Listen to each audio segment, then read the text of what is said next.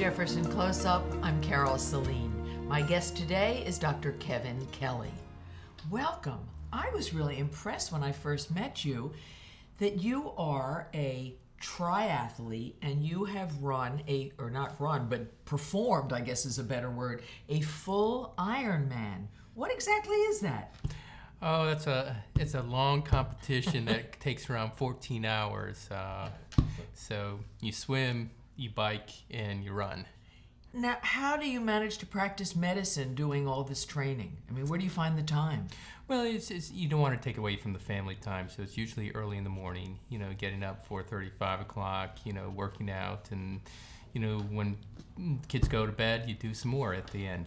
So now, you went to Emory where you were a math major, and then you took a year off and studied engineering before you became a doctor.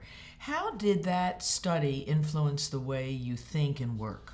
Well, I did a industrial engineering degree in health systems analysis, which really analyzes how we practice in the processes within the hospital environment.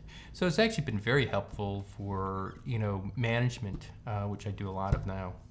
What are some words you would use to describe yourself, besides type A, which I'm assuming will be one of them? Little type A. I think most doctors are type A. I think I'm very personable, outgoing, caring, and energetic.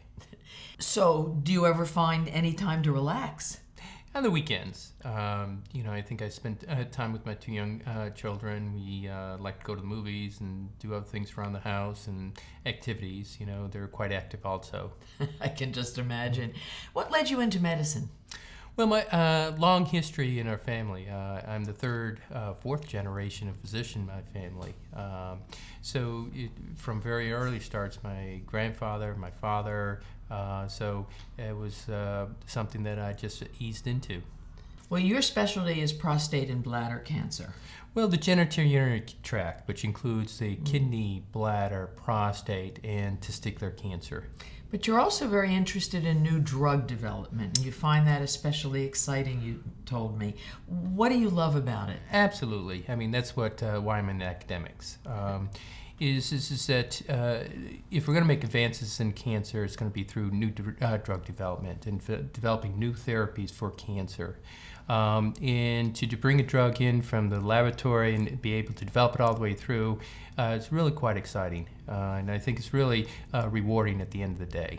What's your philosophy about patient care? I think that the patient always comes first. You really have to understand the patient, make sure you have their best interest at heart, but also include the family into this because, when you have cancer, it's not just the patient, it's the family also. And I bet you're as relentless in pursuing treatments as you are in your training for your marathons. Yes. I mean, but, I try to put a level head on it because you have to always balance the risk and benefits all the way through at each treatment decision. We can't cure cancer, but we can control it. We can control the growth, and control the symptoms, and go enjoy your life. Oh, that must be very comforting. Thanks for coming in. It's a pleasure.